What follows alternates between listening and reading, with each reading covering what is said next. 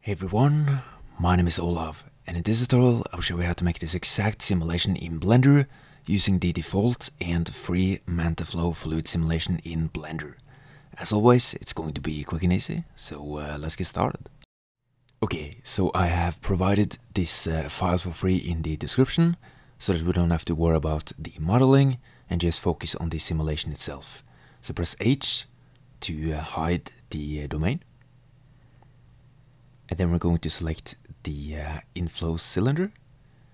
And let's add some fluid physics, set it to flow, and then set the flow type to liquid, and then the flow behavior to inflow so that the water flows in. And then I'll set the sampling substeps to 4 to increase the quality of the inflow, and then set the source to 4 in the initial velocity, the y value to 7, so that the water comes out on the y-axis, and a bit down on the z-axis as well by setting the set value to -1.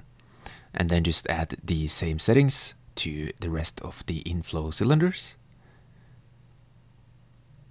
And the source value is the amount of water that comes out of the inflow object. Okay, so 7 and then -1. And then next, we need to turn the tubes into obstacles so that the water interacts with the tubes. So let's set the type to effector, and then enable isPlanar because a tube is an enclosed mesh. And then we need to add the same settings to the two other cubes as well. Set it to effector and then isPlanar. And then the same for the last one. And then next we need to go into the settings for the domain. So let's set the type to domain for the domain object. And then set the domain type to liquid. And then we'll set the resolution to 100 for now. And we'll see why we need to increase it later. And then enable diffusion. And then you can change the liquid type if you want to. But I'm just going to set it to water, which is the default option. And then enable mesh as well. And I'll set the end frame to 300 for the simulation. And then set the type to all so that we can bake it. And then I'm also going to enable isResumable so that we can pause the simulation and continue later on if we want to. And then let's save. You can save it wherever you want on the computer. Just give it a name and press enter to save.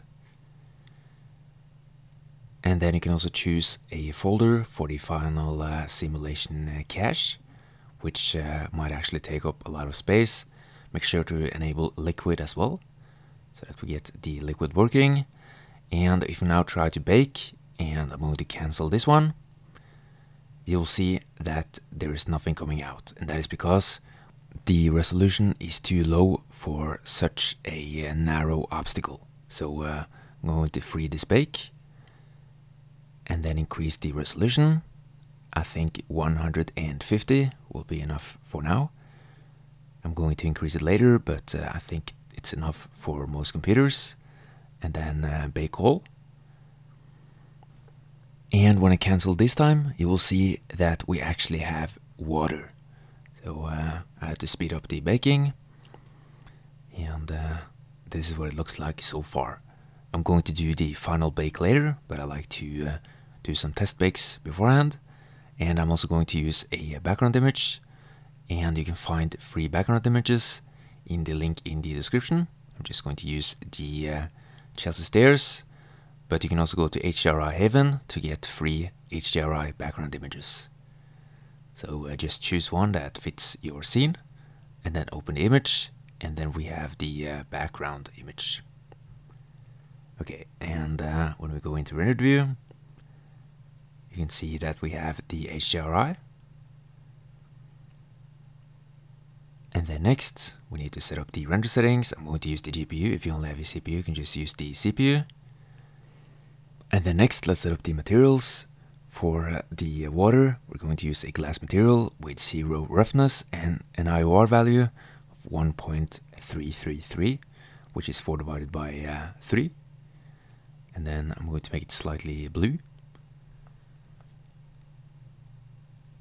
And once the rendering is done, you can see that we have water, and then you can just play around with the colors.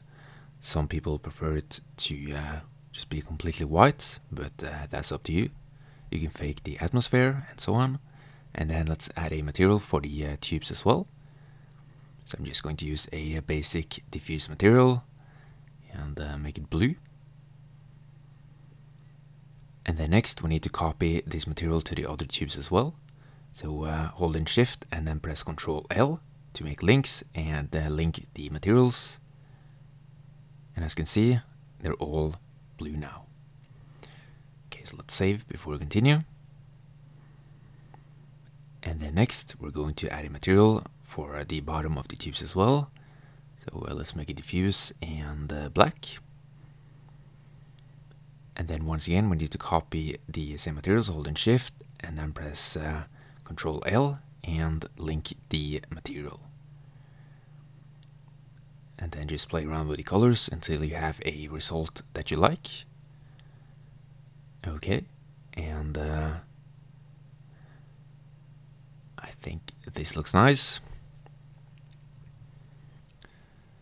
And then next we need to hide the inflow objects, which in this case are the 3 cylinders with the inflow settings.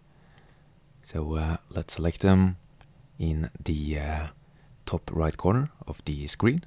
So inflow 1, 2 and 3, and make sure to hide them both in the viewport and in the final render. And then next I'm going to free up the bake and do a final bake with a much higher resolution.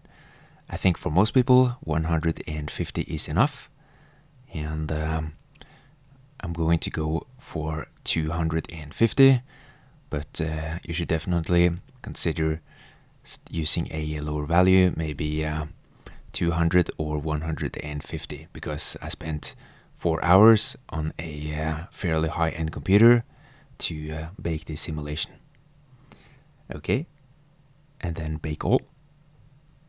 And after 4 hours of baking, we have this simulation. And if we move on the timeline, we can see what it looks like. Obviously it's a very heavy simulation, so we have to wait a bit for each frame. So let's just save before we continue. Click on the plus sign and then save. I actually had to speed up this part of the recording because it took so long to switch between each of the frames. But this is what it looks like. And keep in mind that the water fills up the domain really quick. So at the end of the 300 frames, the domain will be almost completely full. And this is what it looks like in rendered view. And you might want to adjust the floor and so on, add some walls, if you want the reflection of the HDRI to be removed. Okay, so let's get into the render settings. So let's switch to solid view, and then render settings, and then next I'm going to turn on the noising for the render. Let's just use the default one.